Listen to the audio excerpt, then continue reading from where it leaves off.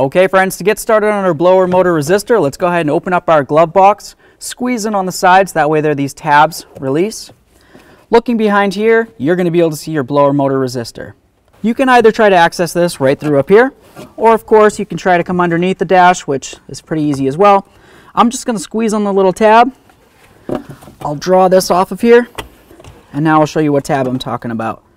Right here where my index finger is the tab, you squeeze that and pull it away and it releases.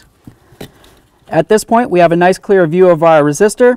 You have a mounting bolt right here on the lower aspect of it, closest to us, and then on the upper aspect right over here, farthest away. Remove both of those 8mm headed bolts. There we are. Grab that resistor, take it right out of there. There it is, friends.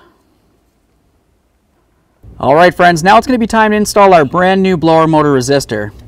Looking at the front, you can tell that there's an area that has a slash out of one of the corners. As we install this resistor, we want it to go in just like this, so the slash is on the top, facing towards us.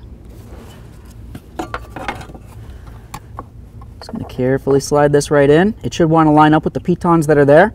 We'll start in both of the bolts, and then we'll snug them up. Okay, that's bottomed out. You don't want to go too much further than when it's bottomed out, only because the screw is actually going directly into plastic. If you go too tight, you could strip it.